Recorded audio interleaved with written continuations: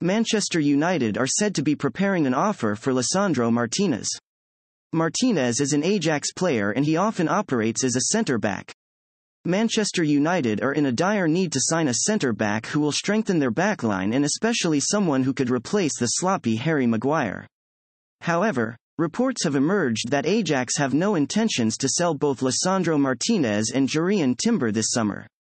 This is to suggest that Manchester will miss out in the duo and will need to look for other options like Pau Torres, who could offer experience in the defense and stabilize the backline if partnered by Raphael Varane.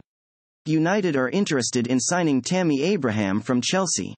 Tammy has been on a season-long loan to AS Roma after minutes become hard to come by at his Chelsea after the arrival of Romelu Lukaku and Timo Werner. Tammy is interested in a move back to the Premier, but he has made it clear that he wants to help AS Roma clinch the Serie A title before moving back to the Premier League. The forward has had a good season in the Serie A, scoring 17 goals in 37 appearances. United is also keeping tabs on the 24-year-old Hoffenheim wingback David Raum, with his club wanting €40 million for the player. Manchester United are disappointed by the conversation between Richard Arnold and fans, which was secretly taken and posted online even after Arnold asked them not to. United, however, are relaxed about the issue and are very supportive of the decision that Richard Arnold took to address the fans.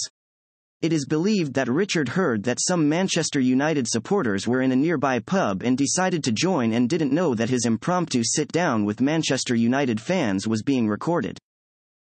There are discussions going on internally in the club in order to submit a new bid for Frenkie de Jong in the course of the week, which is likely to be accepted by Barcelona. The bid is expected to be an improved from the previous one that was tabled by United, where there was a £15 million difference between the two clubs. Erik Bailly intends on doing pre-season with Manchester United before his future at the club is decided. Bailly would like to fight for his place in the team, although the club want to get rid of him to make space for the incoming centre-back. Manchester United are ready to accept bids of around £10 million and £20 million. So far Erik has been offered to Newcastle United, but no bids yet from the Magpies. And that's all for our video today. Thanks for watching the video. See you in the next one.